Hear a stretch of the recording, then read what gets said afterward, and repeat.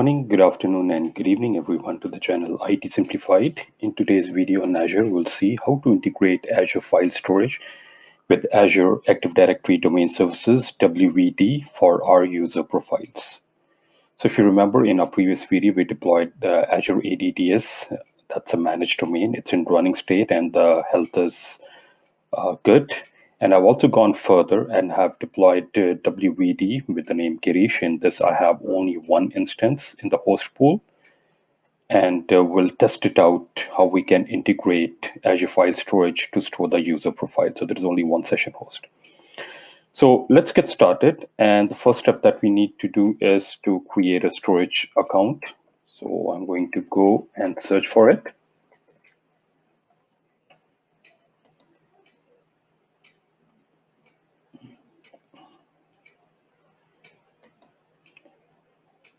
Pick my resource group, give it a name.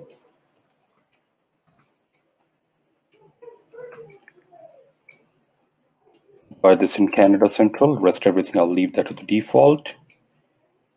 I don't think so I need to change anything, and review and create. Storage account is created, so let's go inside, and what I want is to turn on under the identity the Azure Active Directory Domain Services.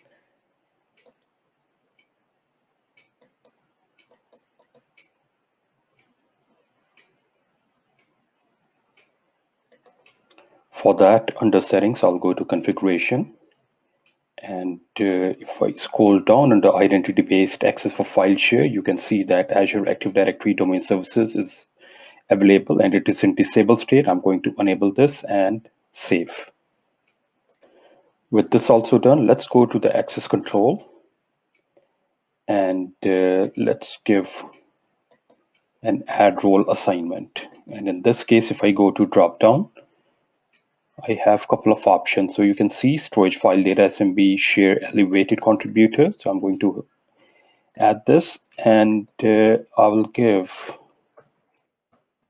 my Azure ADDS administrator this elevated access and click on save.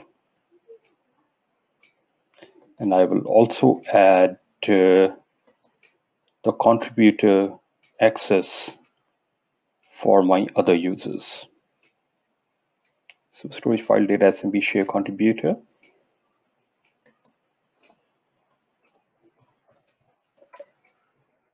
I will add group 1 under my user DS1 and DS2 are present. All right, so that's been taken care of, so that's good. Now the next step we are going to do is to create a share, and it will be a file share. So let's go and add a file share. I'm going to give it share 1 name, and I'll specify a quota or 50 gig because it's just for testing purpose, and I'll use the tier hot. Generally in the production environment, you want to use maybe a transaction optimized and premium because that gives you better IOPS, but I'm going to use hot tier for this and click on create.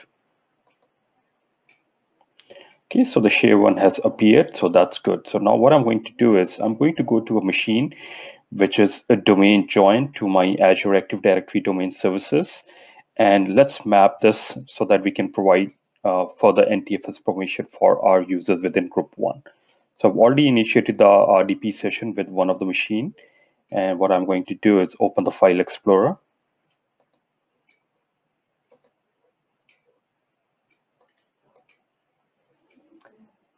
And I'll go to desktop. Just minimize this a bit.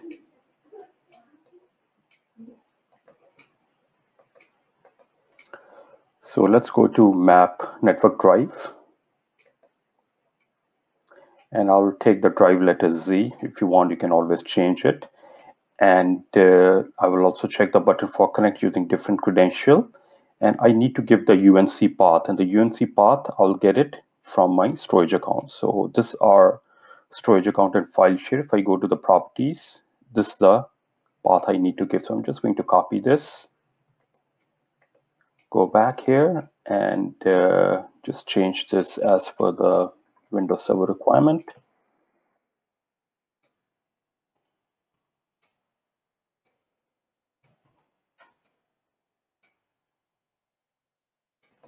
Click on finish, and I need to provide now Azure with my storage account, which is my storage account 10111.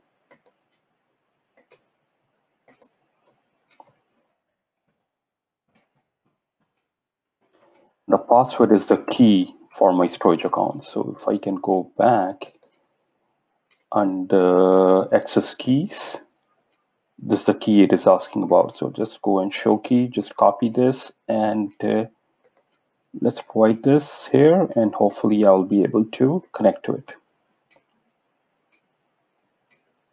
All right, so you can see that the share has been mapped over here, so that's good, and it is with the drive letter Z. So what we're going to do further now is to provide Ntfs provision. So I'm just going to go inside the properties of this share, open the security tab, go and edit, and what I'm going to do is add. The first thing I want to do is I want to give full access to my user with the name WVD join, and I'll give full control to this person. Apply.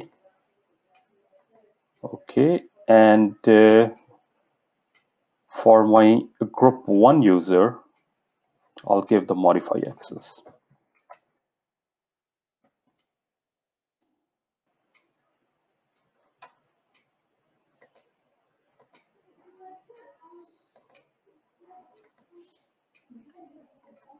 Perfect. So with this being done, now what I'm going to do is go to my machine, one of the session hosts in my host pool.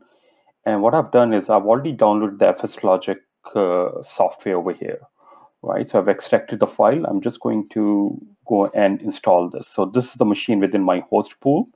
And I'm going to go to x64 release, and it's just a very simple setup. So this is the one.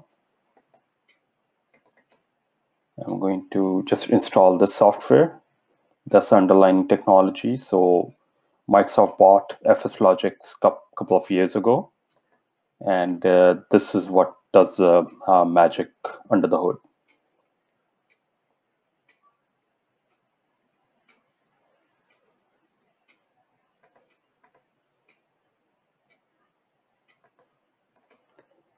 All right, so the setup was successful. Now I can close this, and what I'm going to do now is go and open the registry because we need to make certain changes here.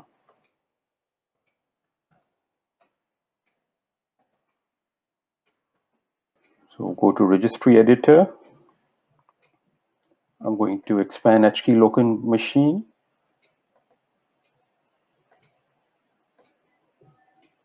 Under software, I'll go to FSLogix, and here I need to create a key with the name profiles.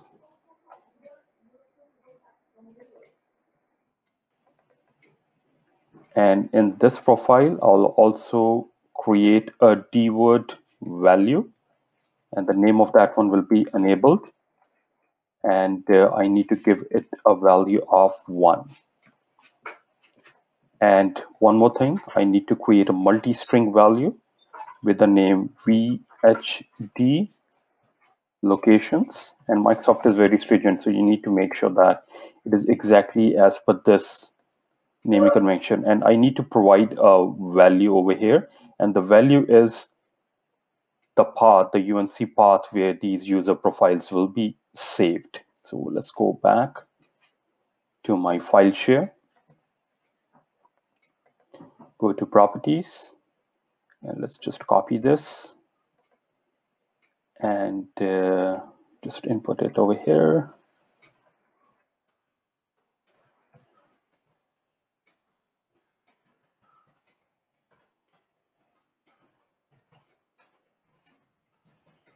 Click on OK. If you get an error, you should be fine. Let's go and click and close, and I'll say give it a restart for all these settings to be taken place. So while this machine is getting rebooted, I'm just going to pause the video quickly. All right, so the machine has rebooted. So now what I'm going to do is test this out.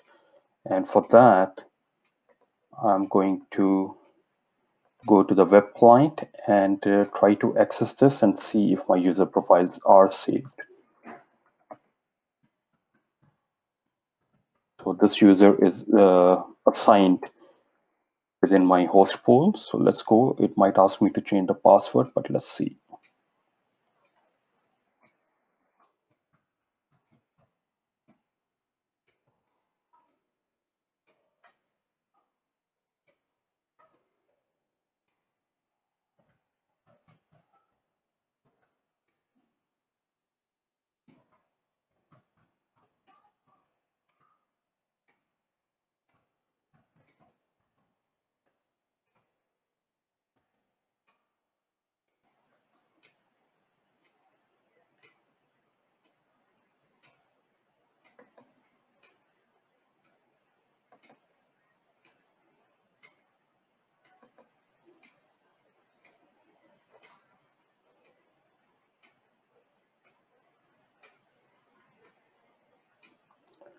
It asks me to authenticate. So let me just quickly do that.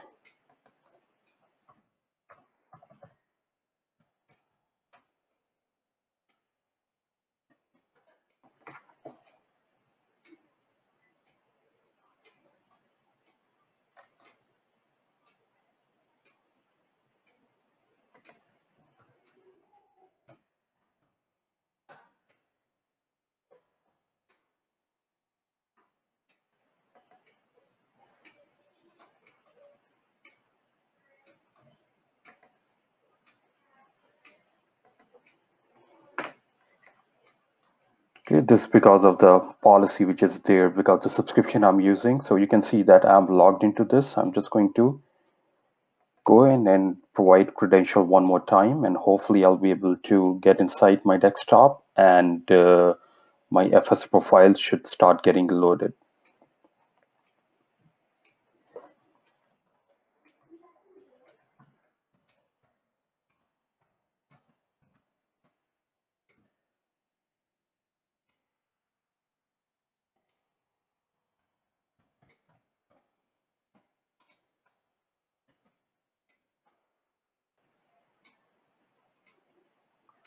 Okay, so I get the green check mark, and you can see that FSLogix app service has kicked in, and we're going to verify by going into the file share. So let me just quickly move over there.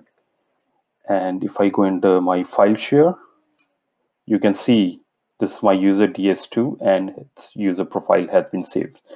So in this video, you saw how you can integrate Azure file storage with Azure Active Directory Domain Services, WVD, and the underlying technology it is using is FSLogix. Hope you found this video useful. Thanks for watching. Have a good day.